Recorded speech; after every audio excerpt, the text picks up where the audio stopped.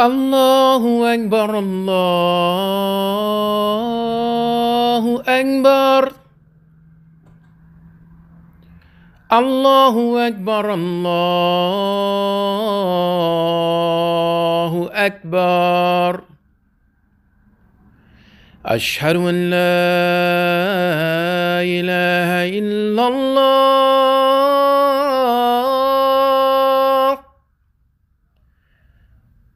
أشهد أن لا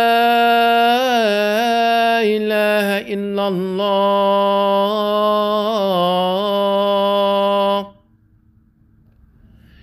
أشهد أن محمد رسول الله أشهد أن محمد رسول الله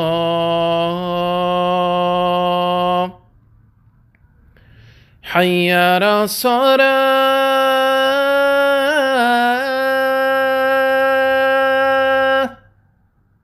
حي على الصلاة حي على الفلاح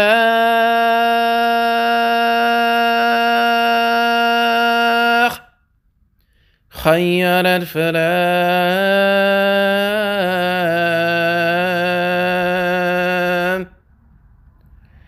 الله أكبر الله أكبر لا إله إلا الله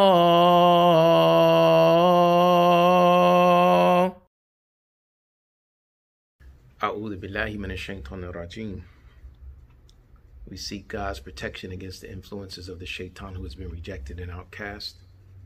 Bismillahir Rahmanir Rahim. With God's name, our merciful benefactor and our most merciful redeemer. Ashhadu an la ilaha illallah wahdahu la sharika lahu wa ashhadu anna Muhammadan abduhu wa rasuluhu sallallahu alayhi wa sallam. Mubarak. We give open testimony there's only one God who stands alone without any partners or associates, and it's He alone who deserves our worship. We further give open testimony that Muhammad, the prophet to whom the Quran was revealed, is Allah's messenger. He is the seal of the prophets. We pray the prayers of peace be upon Muhammad, the prophet, and all those righteous servants that follow him, and all else that follows this excellent greeting. Dear believers, I greet you. Assalamu alaikum. May the peace that only God can give be with you. I pray that God will guide my speech and my tongue, prevent me from errors and mistakes I acknowledge before I begin, any that I make of my own. I humbly ask His forgiveness for those mistakes in advance, and that He leads me to a better understanding so that I won't make them again. And I acknowledge before beginning that any good that comes from this talk is not from me, it is from Him. And we say all the praise is for God, all praise is for God, all the praise belongs to God, who is the Lord of all of the worlds. I advise you, as I advise myself first, as a constant reminder that the best thing that we're going to do in this life ever, trust me, is to believe in God and develop our belief in the faith, and to develop a conscious regardfulness of God, knowing that He is present, that He is aware, that will prevent us from making the mistakes that we make sometimes in this life to cause stain on our souls, which prevents us from the best rewards in this life and will keep us from the best reward of the hereafter. And God says in Quran, Ya ayyuhalladhina aminu, O you who have grown to have faith in God, wa taqwallah, be regardful of God, and let every soul look to what provisions it has sent before it for tomorrow. Yes, stay conscious of God, for God is well acquainted with all that you do. And don't be like those who forgot God, and then he made them forget their own souls. Such people are rebellious transgressors. Not equal are the companions of the fire and the champions of the garden, because those that are the champions of the garden will achieve happiness, success, and the reward from God. Your Creator, God, the God, is He, and there is no other God besides Him. It is He who knows all the things that are both secret and open. He is the most gracious, and He is most merciful. He, the one God, is He upon whom there is again no other God. For He is the sovereign. He is the Holy One. He is the source of peace. And He is the source of perfection. He is the guardian of faith, the preserver of safety, the exalted in might, the irresistible, the supreme.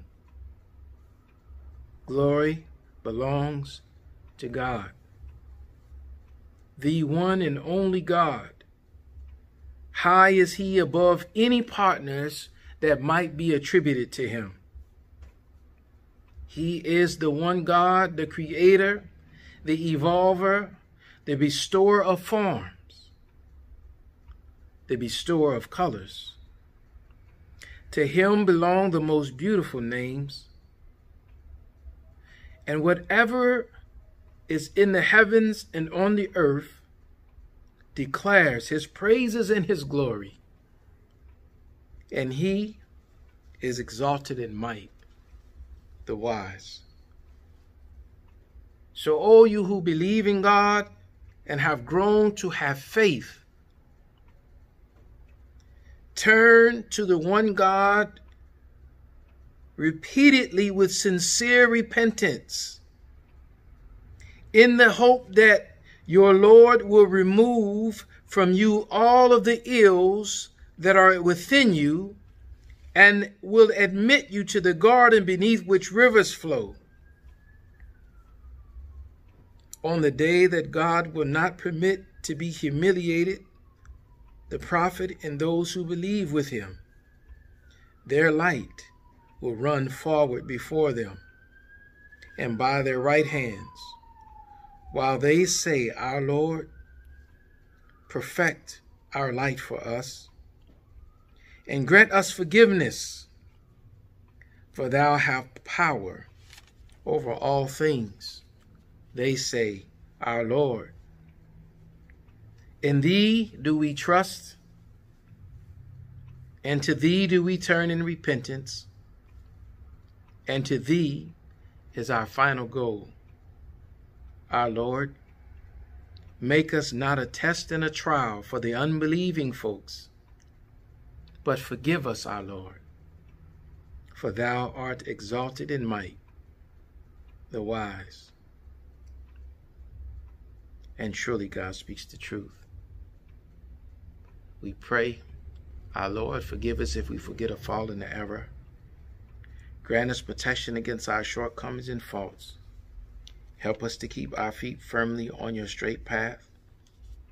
Cause us to strive as we should be striving, and reward us for our striving both in this life as well as in the hereafter, and save us far from the torment of the fire. Ameen. أعوذ بالله من الشيطان الرجيم. بسم الله الرحمن الرحيم. Dear believers, God says, when the earth is shaken to its utmost convulsion, and the earth throws up its burden that is within it, and man cries in distress, what is the matter with it? On that day will it declare its tidings, for that thy Lord will have given it inspiration. On that day will men proceed in companies sorted out, to be shown the deeds that they have done. Then shall anyone who has done an atom's weight of good see it, and anyone who has done an atom's weight of evil, they will also see it. And surely God speaks the truth. This is Surah 99 that I just read from. And I apologize for not mentioning the ayats that I read in the first part. But for those who would like to go back and review those verses, they were verses from Surah 59, and they were ayats 18 to 24. And I read then from ayat 66, Surah 66, ayat 8, and then from Surah 60, 4 and 5, for those who want to go back and review them. But in this surah that I just read, Surah 99, Allah talks about the earthquake, al-Zalzala. And God says that when the earth is shaken to its utmost convulsion and the earth throws up its burden, and man cries in distress, what is the matter with it? It says on that day it will declare its tidings, for that the Lord will have given it inspiration. On this day will men proceed in companies sorted out, to be shown the deeds that they have done. Then shall anyone that has done an atom's weight of good see it, and anyone who has done an atom's weight of evil, they will also see it. And again, surely God speaks the truth. For most who read this surah, maybe for everybody that reads this surah, they will see this surah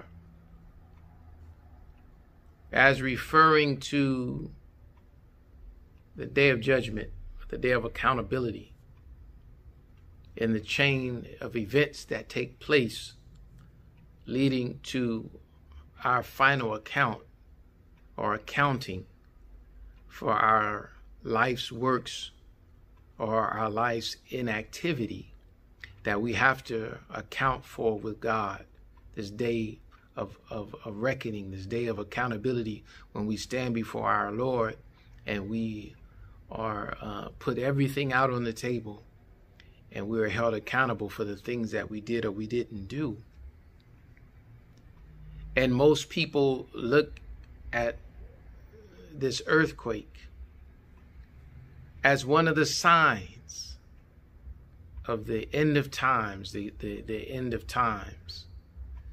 You know, when you read scripture and you listen to religious folk, they always talk about the signs of the end of time, that there are violent earthquakes, that there are hurricanes, there are natural disasters, there's so many things that are happening in the world around us that are signs for the coming of this day of judgment. And I would agree with you that reading this surah, you find references to this particular time. However, I wanted to add that I see the verses in Quran and in Scripture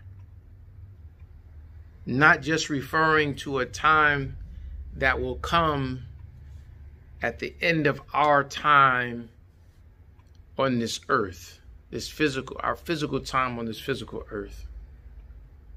And you hear a lot of people now saying we're living in the last days. I've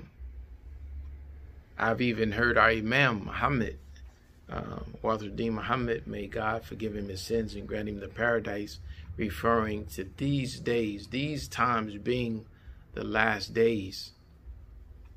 And we're seeing the natural disasters. We're seeing the fires and the hurricanes and the tsunamis and the earthquakes and etc. We're seeing plagues. This health pandemic is a plague. It's what biblically we would look at as a plague. We're seeing all of these physical things take place around us. And they are signs signaling an end of time.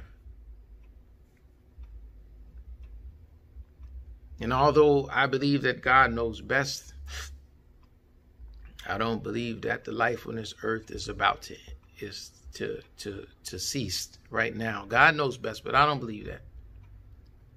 But what I do believe is that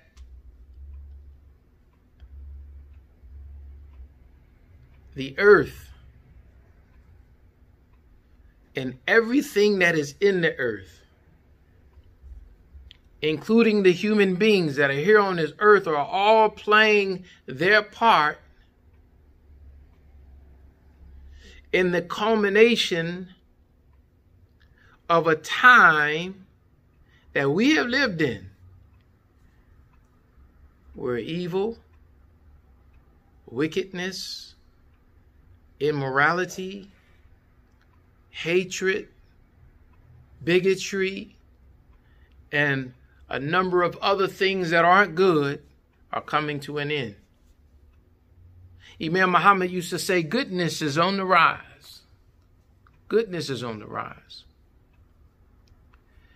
And so we find ourselves in a place where there's this shaking taking place, like an earthquake.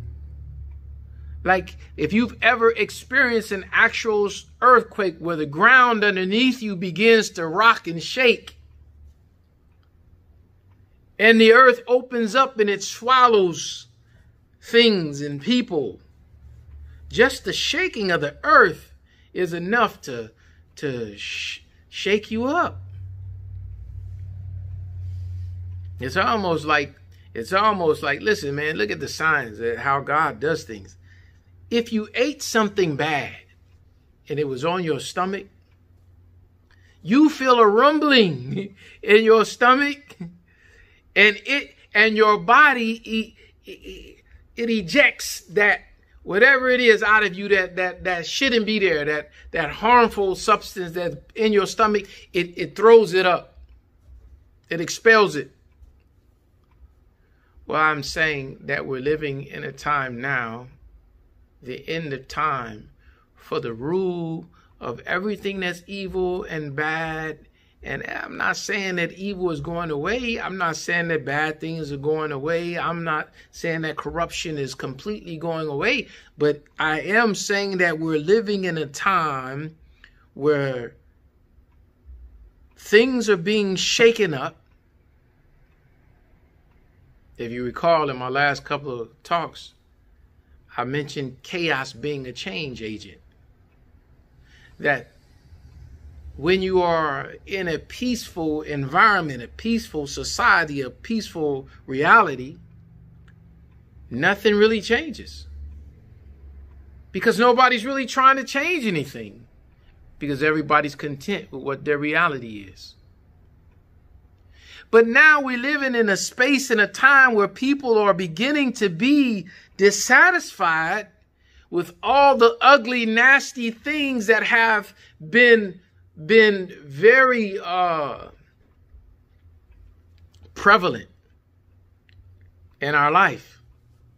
People can no longer pretend that racism doesn't exist.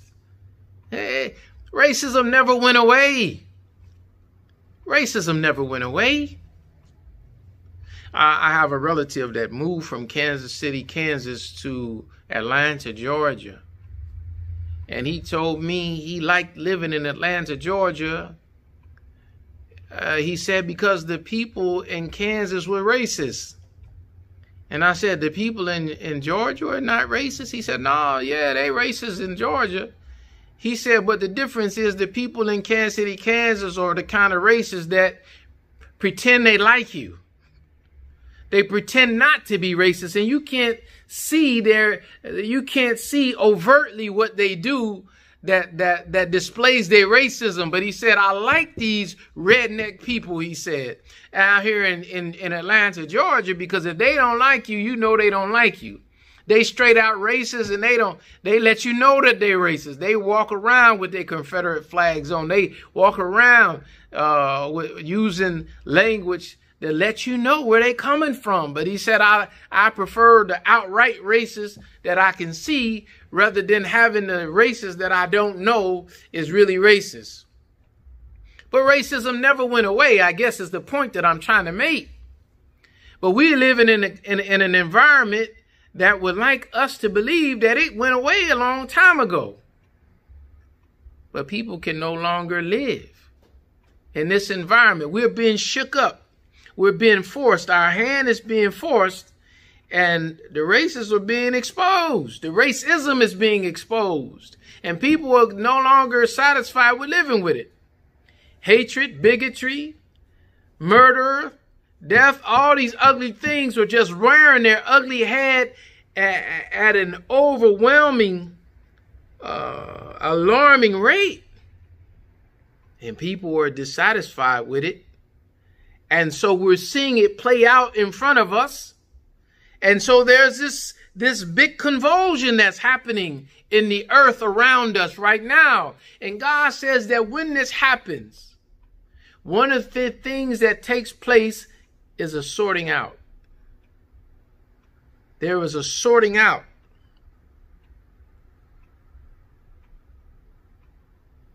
God says that on this day, men proceed in companies sorted out. And we have an opportunity to see who is really about peace, who just talks about peace, and who the mischief makers are. The people who understand the oneness of God's humanity, this humanity that he created. They understand the connectedness of us all as one human family.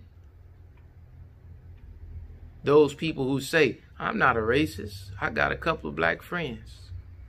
I got a couple of white friends. I'm not a racist. Oh, black people can't be racist. Only white people can be racist. But I'm not a racist. And those who really are.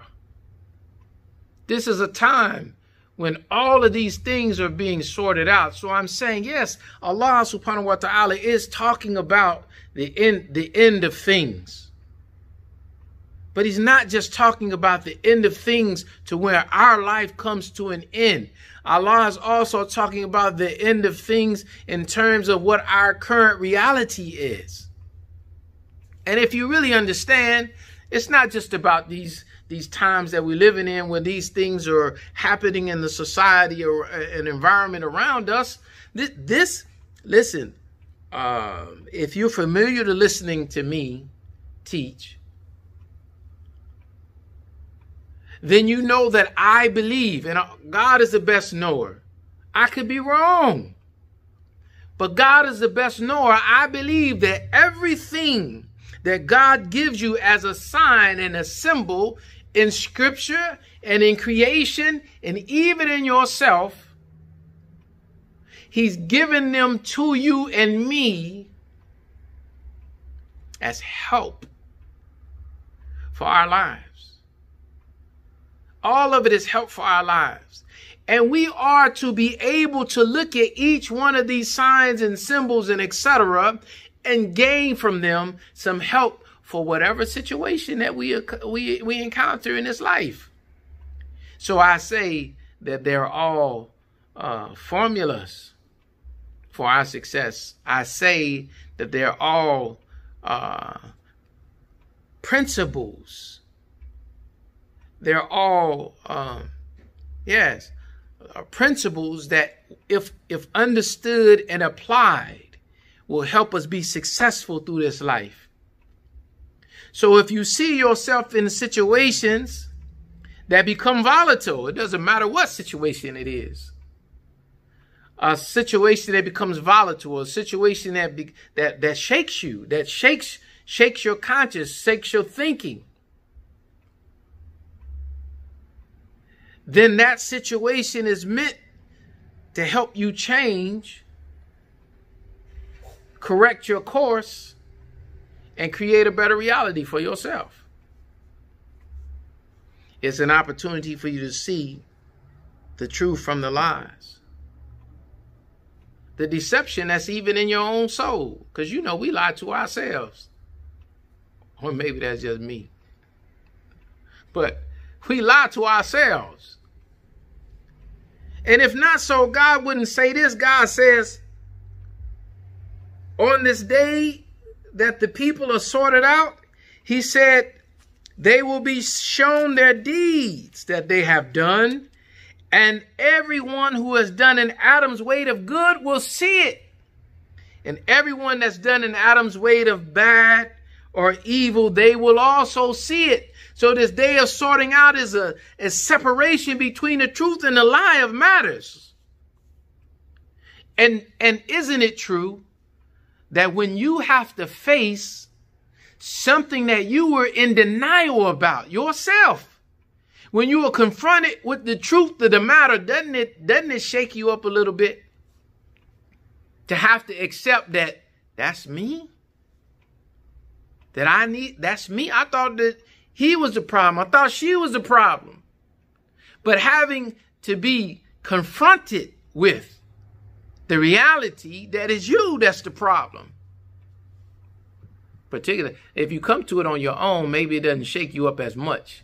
But when somebody points it out to you, that's problematic for most people. And it shakes you up. But I'm saying that shaking up is necessary for you to expel that wrong, that bad thing from you. It's necessary for you to see clearly what your reality is and give you an opportunity to change yourself, fix your situation so that you can move to a better reality. So when we look at the chain of events that are taking place in our lives, we have to look at all of the challenges that we are facing and how we as a society of people are being shaken up right now, that we're in convulsion. We are. And how this convulsion is causing us to be sorted out. We will learn about ourselves where we really stand on things, what we're willing to fight for, what we're willing to stand up for, and what we're willing to accept, what we have done to contribute, and what we're not doing to contribute. This is the time for us to see these things. And God willing, by us seeing these things, we have an opportunity for us to work for a better reality for us. And this is, again, the end of time. The end of time for all of this foolishness. I can't promise you that it will end tomorrow or next week, next year. We could be still ending it for the next 50 years. God knows best. But no, we are seeing the conclusion of some matters. And these conclusions will cause us to change ourselves and, God willing, create a better tomorrow for us.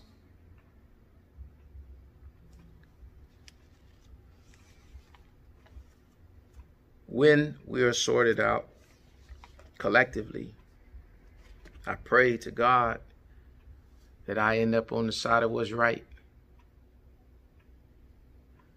When I'm looking at the sorting out that takes place between the truth of the lies of my good and my evil, I hope that I have the insight to see and be receptive to the truth. And where I find myself wrong, I pray that God will give me the resolve to repent and pray for his forgiveness and the strength to straighten myself up and to do right. And where I'm doing good, that he will give me the strength to stay the course. And I pray the same for each of you. I don't know if I said anything of value or benefit, but if I have, it came from God. Again, we say Alhamdulillah, all praises for God. We thank him for his infinite wisdom and insight. We pray that he continues to guide us and keep our feet on a straight path. We pray that he causes us to study his book as it should be studied, that we see the signs that he has blessed us with as helps and tools for us to utilize so that we can be successful in this life, so that we can have the success for the hereafter. Ameen. Assalamu alaikum wa rahmatullahi wa barakatuh.